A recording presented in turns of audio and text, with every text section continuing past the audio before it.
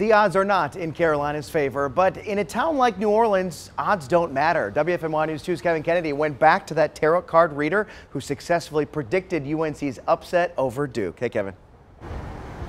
Hey, Shattleton. When we first rolled into town, like you said, instead of going to our hotel room, we went to visit a tarot card reader. We are in New Orleans, by the way.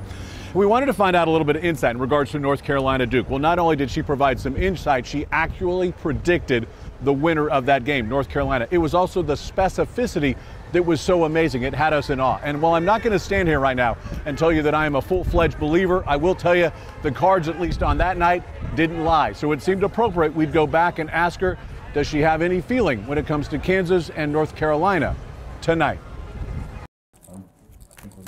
If they didn't believe in it at first, I'm guessing Tar Heel fans may now. She's going to turn over that heart, that card with hearts on it, with 3 daggers through Kansas. Before Saturday's matchup against Duke, Greta Mellon saw heartbreak for the Devils and joy for the Heels. Oh, this side is definitely the winner.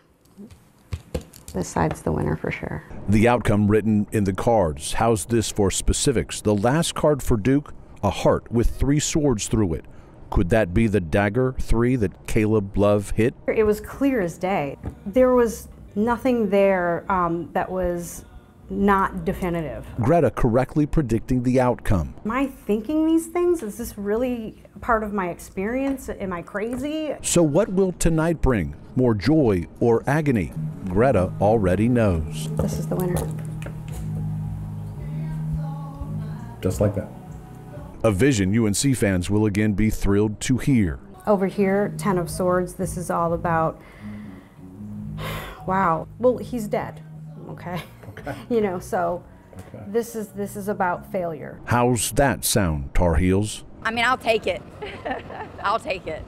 We're going to win tonight. Greta certainly thinks so. Of a mind blow and actually, guys, it really was a little bit mind blowing to actually hear her predict North Carolina and see exactly kind of what transpired. Certainly, as we talked about, North Carolina fans hope she's right again. We will find out later tonight. We're live in New Orleans. I'm Kevin Kennedy, WFMY News 2.